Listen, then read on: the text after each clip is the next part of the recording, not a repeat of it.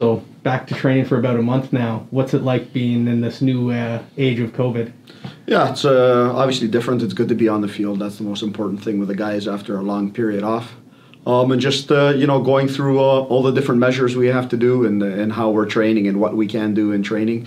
But I think we've done a great job as a coaching staff, all of us, in just planning, keeping things entertaining for the guys, making sure we're getting the physical components there, and slowly making sure all the football is coming through. So when the day comes that we're kicking a ball, we're ready to go.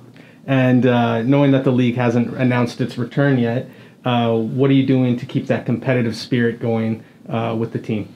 Yeah, I think it's important in training sessions to make sure we have competitiveness. So different types of games, whether it's from warm-up or even the game, some of the things we're doing within training themselves, just keeping it competitive amongst the guys. They usually will put up some wagers against themselves, and hopefully they're living up to it after training sessions. But just trying to keep the guys sharp. The one thing we know is that we hope we're going to play. We think that's going to come soon, but we have to have the mentality that it's coming. It's coming in the near future. Need to be prepared for that. And just to piggyback off that, how long do you think it'd be for the guys just to be fully match fit?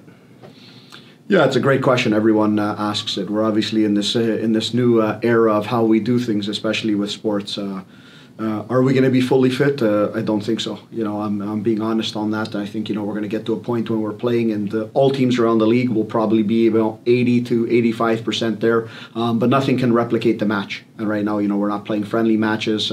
There's not contact in training and a lot of things that we're doing, so it's gonna take some time. So I think as a coaching staff, our hope is that we got the guys 80-85% of the way there, and I think that'll be very good. It's one of the things we've studied for some of the other leagues around the world that have gotten started, whether it's overseas in Europe or MLS themselves, and just seeing how they've worked, where the players have been at in their stage once they've started to play games.